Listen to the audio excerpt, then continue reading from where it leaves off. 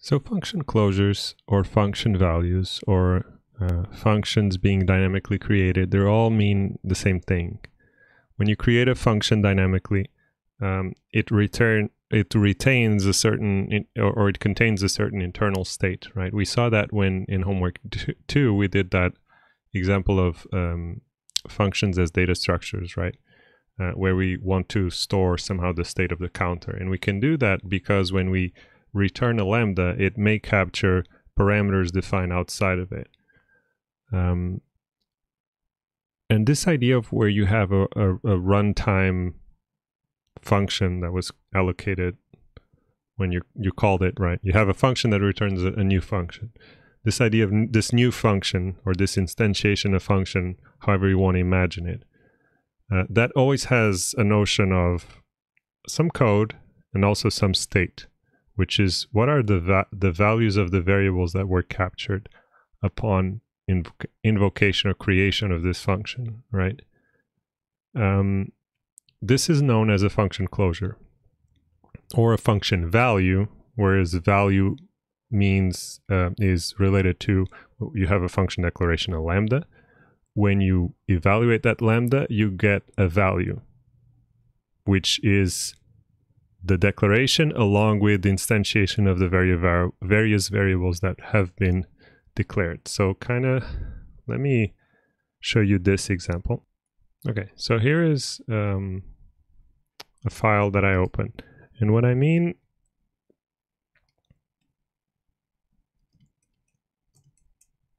let me just create a factory really quickly. So factory of x, right? What x does, we can just call it a thunk. You know what a thunk is at this point. So if I do, actually, just lambda. Okay, so if I call factory of x, what that relates to is the same thing as I copy paste the body of the definition, right? And I pass the number, if I pass 10 to it, where I replace, I need the lambda outside, lambda x. Okay, and I pass 10 to it. So this is what I did, right? Because this is a function definition, which is the same thing as a lambda of x that returns a lambda without parameters, right? And the only thing I did, I copied the body, I copied the function and I inlined it in the binding, right? So here's function factory. And if I pass a parameter to it, what that does is, so this would be step 0, and this is step 1. So here I have a function definition, right? But I'm calling it, right? And when I call it, I return the body of that function. So it would be this lambda without parameters. So what that does, it returns lambda with 10. So of course, when you print this out, you'll see procedure, right? In here, you will see procedure. Procedure. Right? Racket can't show you the state of a lambda. So you just see 3 procedures. But what I want you to keep in mind is these 3 things are all equivalent. And basically what I'm saying is that, well, you can think of this value being returned here as a lambda where I rewrote x by 10, right? Or you can think of it as a lambda that has x plus some x equals 10. Right, so you have a notion of code and you have the instantiation of that code.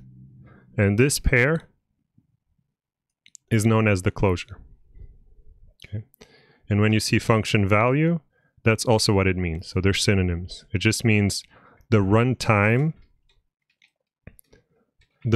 value that results from evaluating a function declaration, right?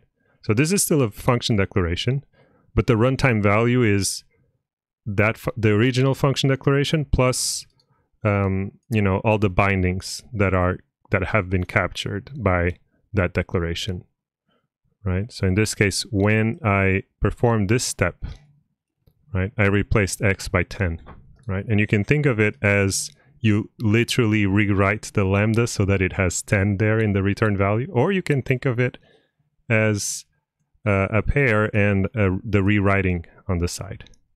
Okay, and we will see actually in this module these two ideas being contrasted. What you've learned in the previous lesson was rewriting, so the idea of where you, when you evaluate a function, you actually are, you know, sorry, when you evaluate a function application, you actually go through the body of the function, and then you find and replace all the parameters, and you replace them by the arguments. So that's kind of like a rewriting technique. But we'll also see an instance where you carry a function, but also all of the rewrites, and lazily you don't perform them. And again, the return is known as the closure. Okay, so when you hear about closure, that's what we mean. So again, this is just the write-up of what I just said, and just a distinction so that everything is clear. When we say function declaration, we mean the lambda, the code that you write that has lambda. When we see function definition, it's the define, which is syntactic sugar for a basic definition and a lambda. So one thing that is very important to be able to understand what is the closure, right? Again, the runtime notion. So what is the closure of this? You only know that at runtime, right? You only know that once this x is known, right? Because this x is not closed. So, but why? How do we know what are the values that have been captured? What are the variables that can capture anything? So this is the idea of free variables. So the idea is that if you analyze this code, this x is not defined here, right? It's not a parameter. It's not defined. If you just look at this code by itself in isolation, right? If you look at it like this code doesn't have anything above it, right? Assume this doesn't exist. Let me just comment it out so that we are 100% clear.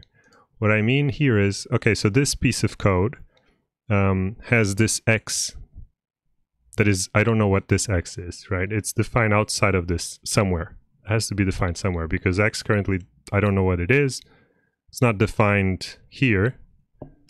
So what is this x? I don't know. So this is going to be captured, has to be captured to be able to have at runtime. So if you want to call this, the only way to call this lambda is if this x is assigned to any value, right? So like in this case, where it's defined in the outside of a lambda. So this is known as a free variable because it's not, if you go through all the code, you know, outside of it, there's no definition of x. So it's kind of like dangling there. And these are known as free variables. And there is a precise way of knowing what are free variables, which is if you have a piece of code and the definition can be defined inductively, definition defined, but okay, so this is a inductive definition or recursive, if you will. So what I mean by this is if you have if my code is a variable, then that variable is free, right? So in this case, if I just have x, and x is the whole code I have to know, x is not defined anywhere, so x is free. If I have lambda of x and then some body, what I know is that, well, the free variables are any free variables that are here in E minus, so let's call this a function, minus x, right? Because x is defined in the parameters, so it cannot be a free variable. So you can think of it, if I go through the body of the function and I have a set of free variables, well, x cannot be one of them, right? And the other thing we can look at is if we have a function call, you have a function and an argument. Well, the free variables, any free variables in F and any free variables in A, right? So this is just a recursive definition, right? So the free variables of a function application are the free variables of f plus free variables of a. Okay. This is what we're saying here. And this gives you the notion, so all the free variables will be captured with respect to the closure, right? So in this case, for this code, the only free variable is x, therefore the runtime value of this function value has to have x assigned to something. So this is the formal definition of free variables. And finally, the idea of the environment, right? Where this pairs of variables and their values, where are they created? And this is what we'll see actually in more detail in the next module, but this is just, as a Racket programmer, it's important to know where can variables be defined? Where can you have multiple definitions? Well, you can have whenever in the lambda body, right? You can do definitions there. You can also do it in your conditionals. So whenever you have a new conditional, you have a new environment. So you can define, what this means is, if you have a define here, and you have a conditional, right? And if you do true, so this always works, right? So true is like this. Then you can do another definition of 10, and this is fine. So you return it like so. If you run this code, it works perfectly fine. And however,